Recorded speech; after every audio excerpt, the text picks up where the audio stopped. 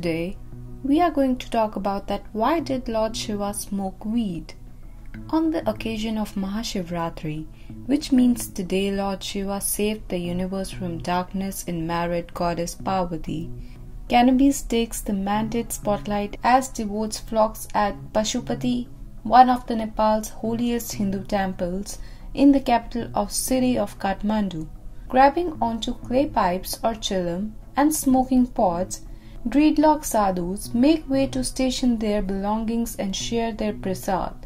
Some call it as a means to acquire Europea, others use it to stave off worldly desires. However, its association with Mahadev is quite the simple tale of literal medicinal use. According to Atharva Veda, cannabis is one of the 5 most sacred plants. It was during the Samudra Manthan when Lord Shiva first discovered it. Legend says that during the Samudra Matra, Devas, the gods, and Rakshasas, the monster, shook the ocean to obtain Amrit, a drink to immortality. However, due to the constant churning, hala, a lethal poison was released that threatened all creation.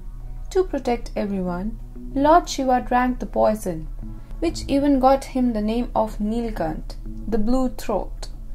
In order to soothe the pain, he was offered bhang, which is a seed and a leaf of cannabis. Much of the medical lore around the weed comes from such stories where Lord Shiva used the plant to cure an ailment. Bhang has been traditionally associated with Shiva's worship, which is why he is often called the Lord of Bhang. However, Lord Shiva is first and foremost the god of all creation and destruction in Hindu mythology, and particular liking for all that is rejected, corpses, intoxication, and the likes.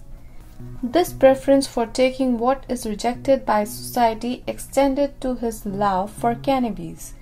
The destruction aspect of his personality also extends to metaphysical world. He is the destroyer of ignorance and illusion, and this particular trait is enhanced by his use of cannabis. In almost utter contrast to using the drug as escape, the Vedic texts tell of how Lord Shiva used it to turn inwards and gain the ultimate mastery of his senses. But they also repeatedly warn that he is the only one who is capable of doing it. According to the source, once, while Shiva was wandering in the fields after a resentful debate with his family, he fell asleep under a leafy plant. After waking up, Lord Shiva felt hungry and so consumed the leaf of the cannabis plant. After consuming it, he realized that it is a refreshment. He then made it his favorite food and became the Lord of Bhang. Thanks for watching our video. Don't forget to like, subscribe, and hit the bell icon. Thank you.